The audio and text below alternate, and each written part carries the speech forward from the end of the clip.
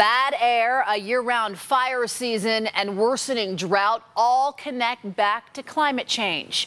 And tonight, an international nonpartisan study commissioned by the United Nations is placing the blame for the climate crisis on humans. How exactly is Utah affected by climate change, and what can be done about it? Fox 13's John Franchi took an in-depth look at some of the trends that are alarming Utah scientists. He has the latest tonight from Capitol Hill.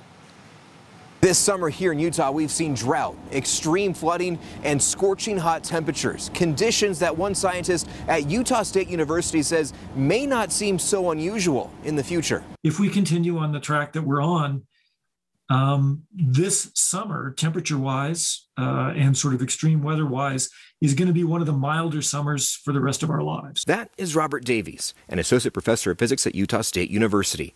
He combed through the panel on climate change report. His initial thoughts. It's saying what the previous 5 reports have said, issued since 1990.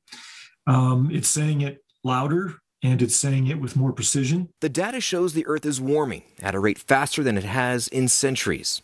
Here's a chart from the report. It shows the decade of 2011 to 2020 saw global surface temperature 1.1 degrees Celsius, or about 2 degrees Fahrenheit higher than what was recorded between 1850 and 1900.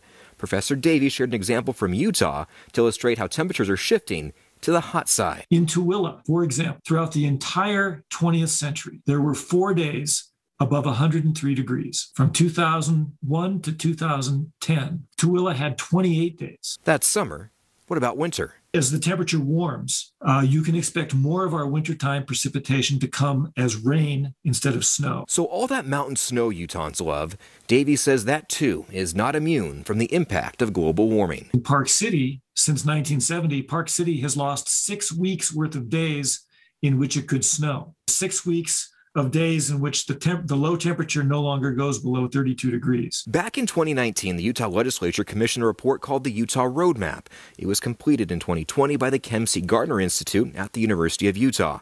It recommended goals for policymakers to address pollution and global warming in our state. Great set of possible goals for us as a state of Utah to talk about. State Representative Joel Briscoe has run several bills advocating for even more environmentally friendly policies. He believes lawmakers need to do more and do it now. I don't see a critical mass of decision makers or policymakers in Utah who are interested in talking about how to help Utah deal with the climate change that is happening to us right now. It's a discussion Professor Davies believes needs to happen quickly. Inaction could mean more drought or more flooding, a Utah that seems unrecognizable. For a given amount of additional temperature change, we can expect even bigger impacts than we had thought we would see even a decade ago. So what are some things that we can all do to stop the impact of climate change? Professor Davies says that transportation, how we eat, and how we heat and cool ourselves are all things that add to our carbon footprint, but he says the real impact will come from here, with lawmakers willing to make some significant changes. On the Hill, John Franchi, Fox 13 News, Utah.